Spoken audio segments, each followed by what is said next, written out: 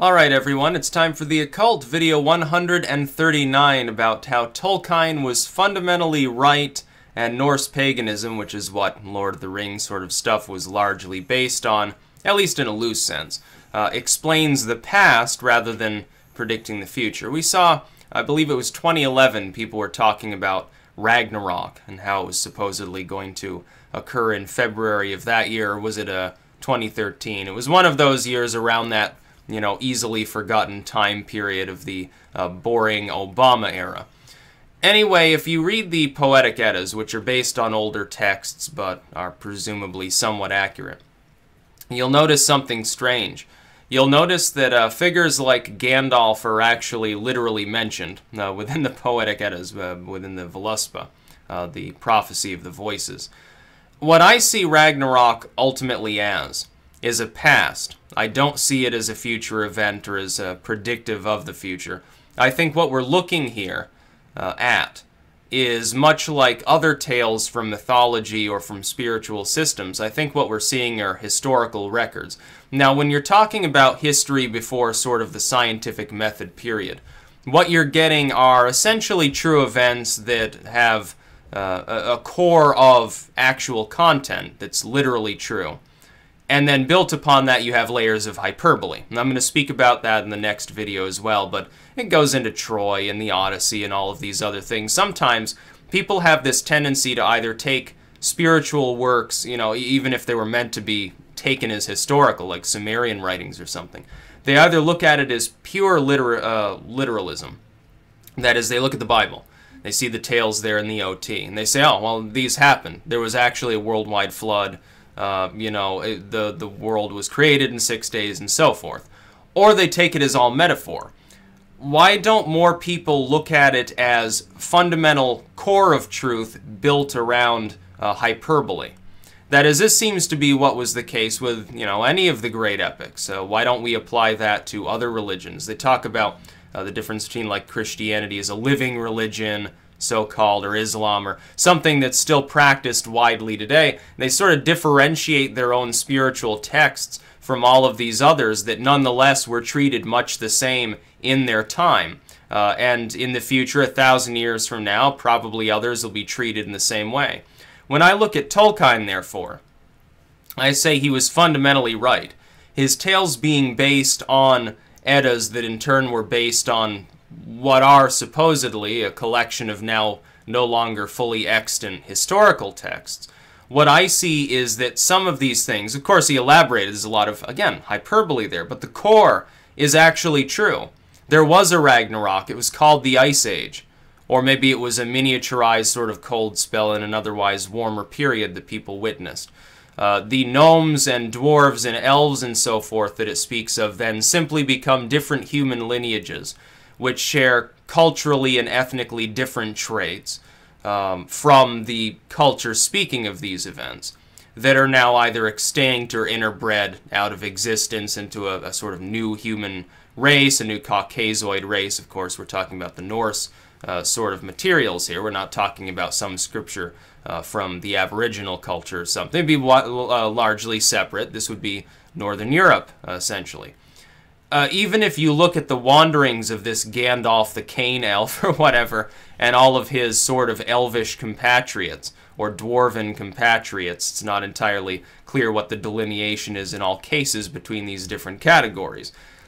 If you actually read the passages literally, what you get is the sense that due to an encroaching cold, in, I assume, Scandinavia, they travel first through sort of this marshy area and then into what is listed as desert, but is probably, sort of grassland.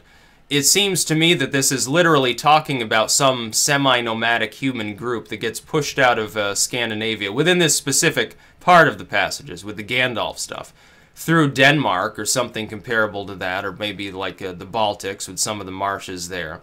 Goes further south and ends up in what they would have considered extremely warm, maybe southern European grasslands and steppe climates, maybe Spain, maybe southern France or something. And so it makes sense. It is literal. It's literally true. The names may be different from the actual names. They may have been changed over time. The specific story may have been built into a hyperbolic structure over time such that things get more and more and more grand. They get put down on writing, reinterpreted, they get even grander. And so the ultimate story, as we see culminating in the sort of late pre-modern period with Tolkien's lore, we're actually witnessing, when we watch The Lord of the Rings, or especially read the materials, of course the movies aren't quite the same as the books, especially with The Hobbit, which I liked the movies, and I'm in the minority on that, but I thought they were quite well done. Third one dragged on too long, but we'll let that aside.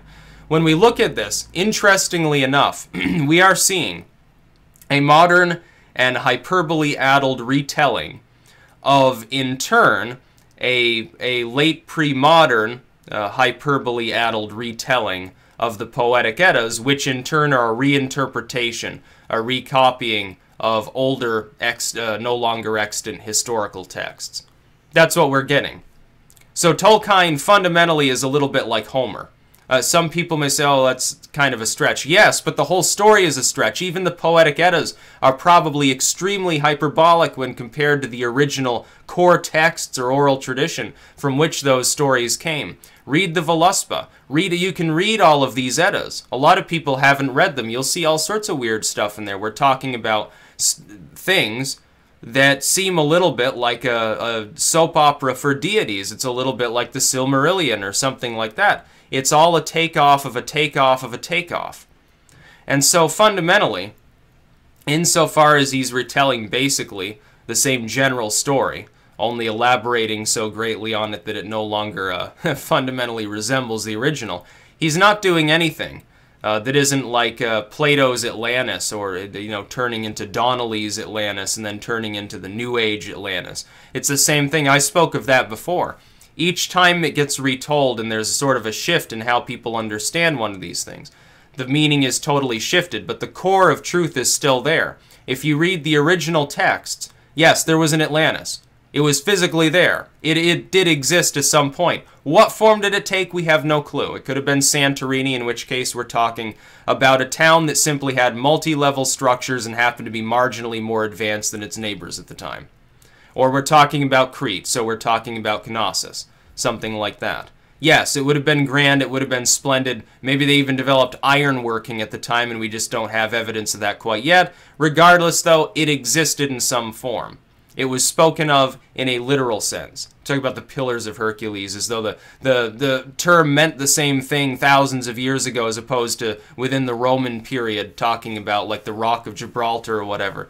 It has nothing. It has no overlap whatsoever. It's a different story, but the core of truth is still ultimately there.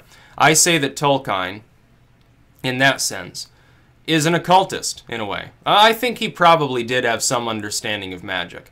I have to assume that when you look at all of the words used and the constant prevalence of magic within his works, yeah, his obsessive level of detail, I think, belies where his interests truly were. And he was raised at a time, ultimately, where magic was having an early renaissance. Then it collapses like a couple decades later, and it doesn't really reemerge till the end of the 80s and into the internet era. And now we're in the next occult renaissance. You know, I'm making a video about the occult right now. What more need you know, I suppose? Yeah, Tolkien's some good stuff. I watch Lord of the Rings and The Hobbit and all this stuff religiously. Even like the one aside that has nothing to do with magic or the Eddas or anything like that. Gandalf actually existed, my friends. Those shorter films, and in some cases, I think a couple feature-length films, that I can't remember the group that made them, but they did like Finding Gollum and some of these others. Those are actually really well made. In fact, they're just as good as, other than the special effects, of course. They're just as good as like Lord of the Rings, or probably better than at least the third part of The Hobbit. Great respect to them for telling some of these other side stories, really, that are needed to flesh out sort of the Tolkien universe. Focus on some of these people that aren't really talked about in Peter Jackson's movies or even in earlier treatments. Honestly, I wish Bakshi would do his second part of Lord of the Rings. I think that'd be hilarious. I mean, can you imagine? He'd sit there and he'd be chuckling and like half naked, and he'd be going through and saying, oh, I want it animated the same way as the first one because it'll become, you know, a second part of this cult classic. So everything's like jerking around and randomly like shaking and shuddering, getting all sorts of screwed up. with the really weird, like, 70s synth music and stuff. Be great. Be hilarious. Should, you know, make another version of the 70s Hobbit, too. Yeah, or, what was it, Rankin and Bass's Return of the King, which actually was, I mean, it was watchable. It was fun to watch. All of them were, including Bakshi's work. That's about all. Peace out.